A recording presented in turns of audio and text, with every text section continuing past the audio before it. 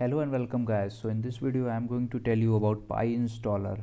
What is Pyinstaller? Why we use Pyinstaller? Sometimes we face many problems while converting our Python file into a executable file.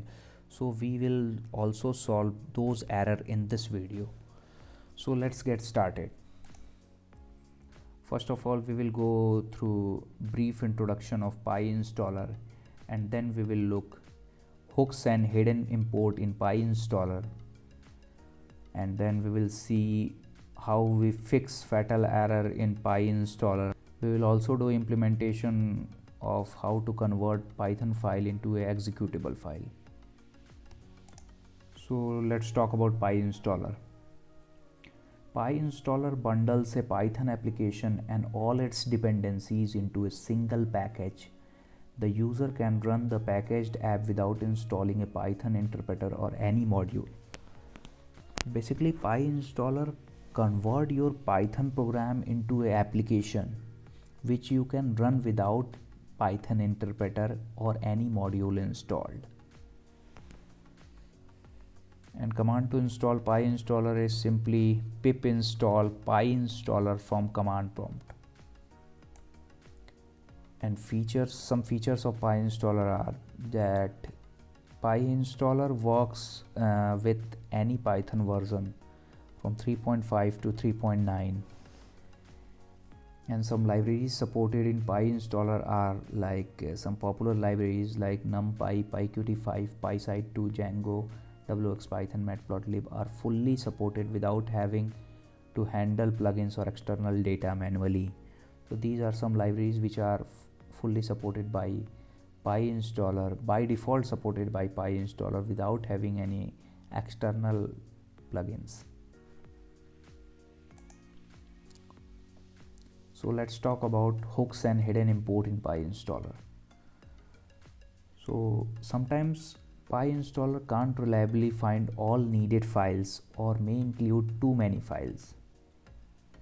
A hook can tell about additional source file or data files to import or files not to import.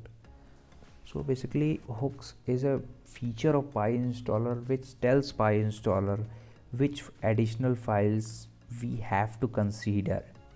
If we have made any program and we also have some additional files, like we have created one GUI application using Python, and we have some additional CSS file. So if we want to convert that Python program into a executable program, to tell Pyinstaller about that CSS file, we have to additionally hook that CSS file. So when the module that needs hidden import is useful only to your project, store the file somewhere near your source file. So we have to create the source file and our Python file in the same folder, and simply by typing pyinstaller main.py double hyphen additional hyphen hooks hyphen dir directory is equal to myscript.py, you can write here myscript.css if your additional file is of CSS file. Then Pyinstaller will recognize your additional file by simply with this one line of code. And when your main.py is converted into main.exe, then Pyinstaller will also recognize your CSS file which you have additionally added. So in this example, I have added myscript.py as additional file. So when I convert this main.py to main.exe, then Pyinstaller will also recognize this myscript.py as additional file. So let's talk about hidden import. Sometimes Pyinstaller can't recognize some Python library, so to make Pyinstaller to identify them, use this command. Sometimes what happens, like as we seen previously, that by default Python can recognize NumPy, PyQt5, PySide2, but there is another library, pandas data reader library, which is not by default recognized by Pyinstaller. So to tell Pyinstaller that we have used pandas data reader library in our code, we have to use Pyinstaller and main.py is our Python file, and dash dash hidden dash import. Hidden import is equal to pandas data reader. So we have to add this to tell Pyinstaller that also import this library. You have one question that sometimes we have to import more than one library. So to import more than one library, make this hidden import in a list form. Now Pyinstaller can recognize pandas data reader as by default it is not supported by Pyinstaller. So by doing this, by writing this command, Pyinstaller can recognize our pandas data reader library.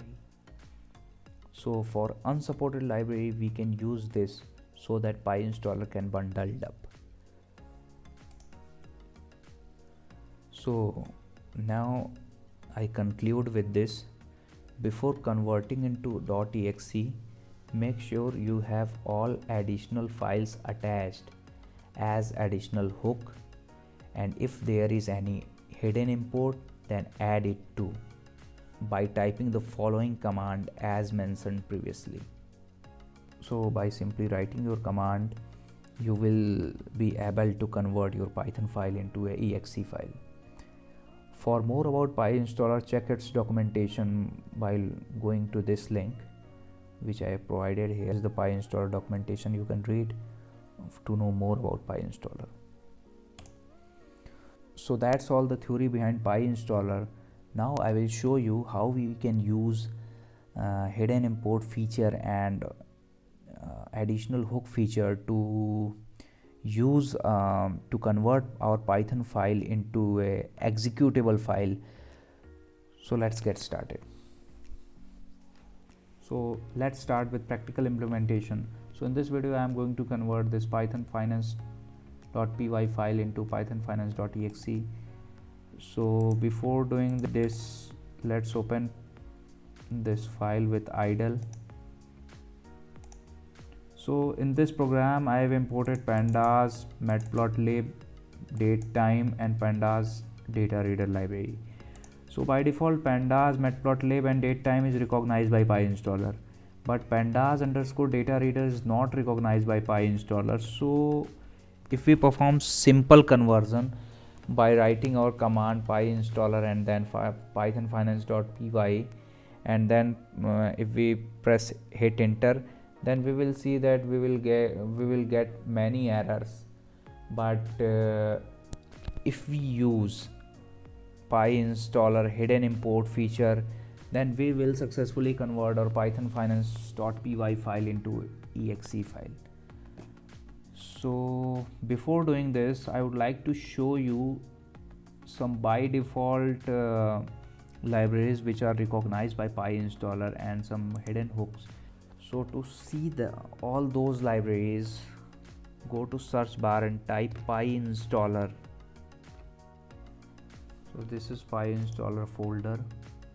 Open this folder, and in this folder you will see this is hook folder, loader, library, fake modules, depend, bootloader. These all are folders. So go to hook folder, and here you will see that tkinter, distutils, Django, and these are files like matplotlib backend, matplotlib, kiwi, numpy, matplotlib, pandas, pyqt4, pyqt5, pyside, scapy. These all libraries are recognized by Pyinstaller by default. So from here you see which libraries is by default recognized by Pyinstaller and which are not recognized by Pyinstaller. Basically, during the conversion of Python file into exe file, Pyinstaller come into this folder and checks whether the import which we have done in program is present here or not, and if he find any file missing, then he pops error, and so our exe will not run. So if there is any additional file, additional import which we have done, so we have to explicitly add that import in our command. So let's go to our file. So this is our python finance.py file which we would like to convert. So open PowerShell by clicking shift and right click simultaneously and open PowerShell window here. So this is the same location where our python finance.py file is. So to convert our python finance.py file into exe file, so before doing conversion we have to check whether we have any additional file or any additional import. So here there is no additional file for this program, but there is one hidden import, which is this library, pandas data reader library, which we have to explicitly add in our command. So let's go to PowerShell and type pyinstaller python finance.py and then type hidden hidden import equal to, in string form type pandas underscore data reader string close. Before doing this, so if I press enter, then our python finance.py file will convert into python finance.exe file. But before doing this, I would like to show you by default procedure which everyone can follow by just typing pyinstaller python finance.py file, and sometimes we type --1 file. This is all feature we use. So if we press enter, then see what's happening. So Pyinstaller is analyzing this python finance.py file and it converted one python finance.spec. So here you see that it is looking for hook file.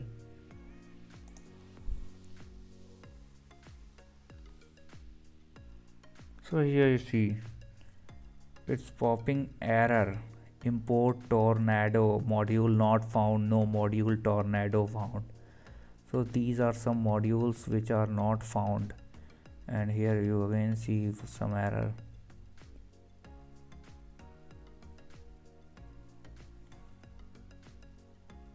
So here you see that Pyinstaller is looking all the hook module which by default present in Pyinstaller and comparing, and this process is taking place. So this process is done. So here you see that, so you see there's error module not found, no module win32, this module found.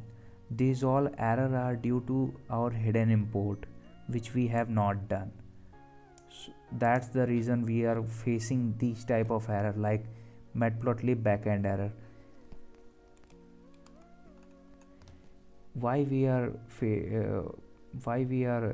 facing this error, matplotlib backend error? Why? Because pandas data reader is a Python library which extract data from Yahoo API, and using this data matplotlib plot the graph.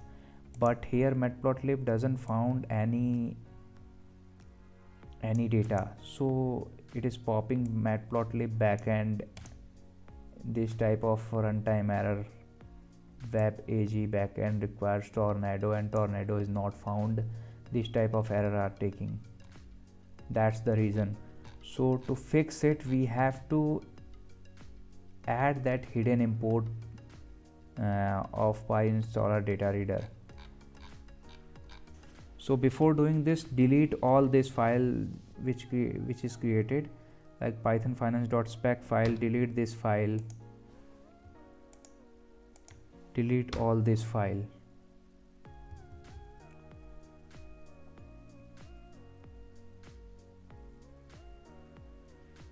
And let's reopen our PowerShell and type Pyinstaller and Python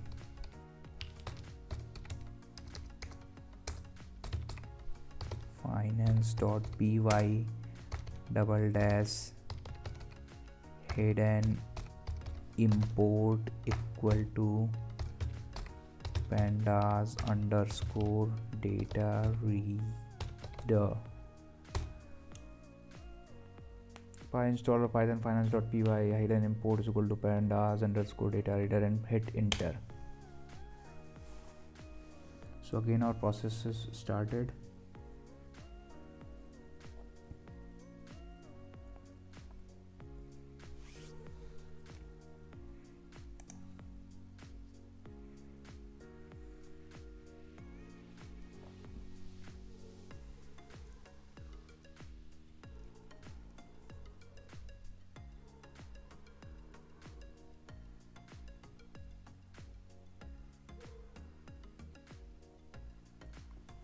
So here see that our process is completed, and there is one error, win32 error, but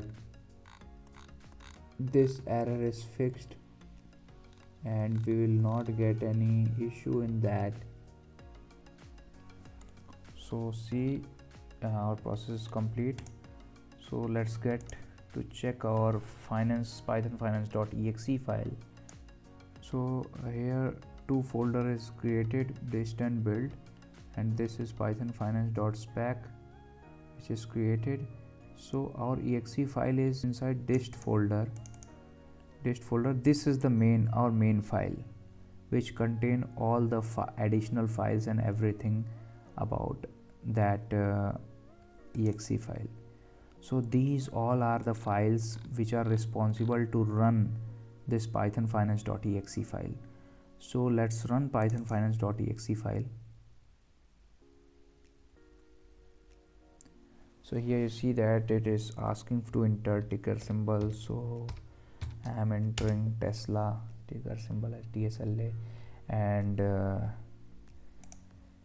it recognizes and output is displayed with this graph. So this is our output. So this is using Pyinstaller we are able to create a software. This is the software which you can use, which you can transfer to your friends. They can simply run this without using any Python interpreter, without using any Python library. They can simply run this, but make sure that these all files are included. So this is the small software which you have created using Pyinstaller.